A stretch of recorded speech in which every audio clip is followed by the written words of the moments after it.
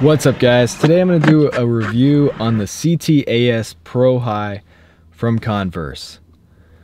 This is my second favorite shoe to skate in right now. I've had these for about a year. I haven't been skating in them that long. I actually did a video on the regular Chuck Taylors for skateboarding on this channel, and then I did a review on the Chuck 2. The Chuck 2 is kind of similar to the CTAS Pro High, except the actual Pro High skate shoe from Converse is suede and the Chuck 2 is still canvas. So at this point, everybody that's watching this video probably knows that Nike owns Converse.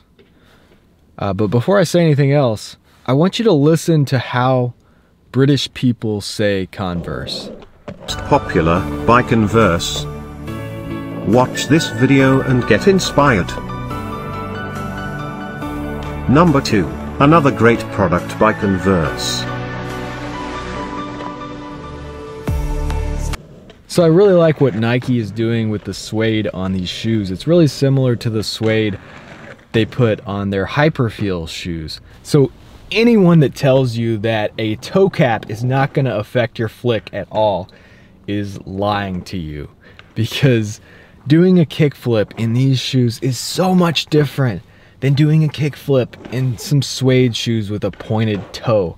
It just feels completely different. I'm not going to say that it's worse or better for doing a kickflip, but it is totally different. You have to get used to your flip tricks in Chuck Taylors, and that's not going to take a long time.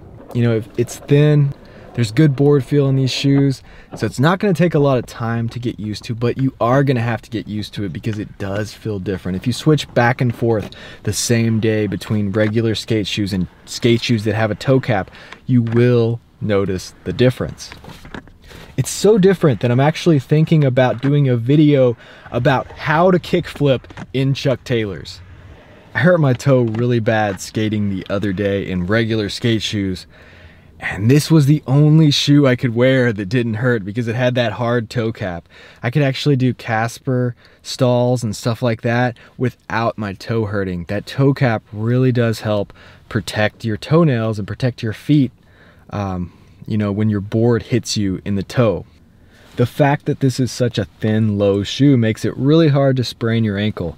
So I have ankle problems sometimes, so this is a really good shoe for me. This and some of those Hyperfeel shoes from Nike are so thin. The actual sole of the shoe is so thin, and if you take that Lunarlon insole out and put some footprint insoles in, some thin ones, the sole is thin and it's also really grippy. It works well with DKL non-abrasive grip tape. It works well with regular grip tape. I'm a little bit hesitant about skating these shoes with really aggressive grip tape because they are thin and they could rip pretty quick. The suede is good. It hasn't ripped on me yet, but I'm always a little bit hesitant about skating really aggressive grip tape with these shoes. These shoes run big. I think most skateboarders have owned a pair of Chuck Taylors in their life because most skateboarders are kind of alternative and they might be into music and stuff like that, and you know, they probably bought Chuck Taylors, but you know, they do run big. So buy them a little bit half size to full size smaller than you would normally buy in, you know, regular Nike shoes or other skate shoes. So they do run a little big. You might want to get a half size to a full size smaller than you would get in a normal skate shoe. If you do get these and they are too big for you, then they could be worse when it comes to spraining your ankle. I've seen people wear Chuck Taylors that were too big for them and they fall, get that toe cap caught on the ground and just really sprain their ankle. I really like these shoes. This is my winter shoe. It seems like every winter, whenever it gets cold, I go to Chuck Taylors because it's actually the warmest shoe I have in my skate shoe collection. Most of my shoes are low top, they're really thin, and this shoe, it's still thin, but it's high top, it's got the toe cap, and it's a little bit warmer, especially the suede version. So it is my go-to winter shoe.